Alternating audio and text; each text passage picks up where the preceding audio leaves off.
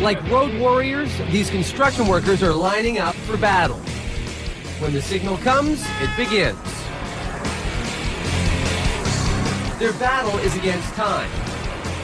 Between the takeoff of this plane tonight and the touchdown of this one, 8 hours away, this giant crew must rebuild the Frankfurt Airport runway.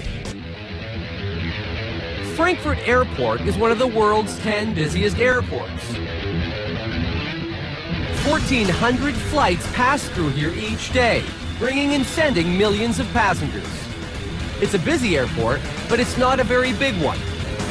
A plane lands on runway south every 3 minutes, and it's badly in need of repair. So at 10 p.m., they close one of 3 runways. Then, this crew of 70 get the go-ahead to rip up the runway.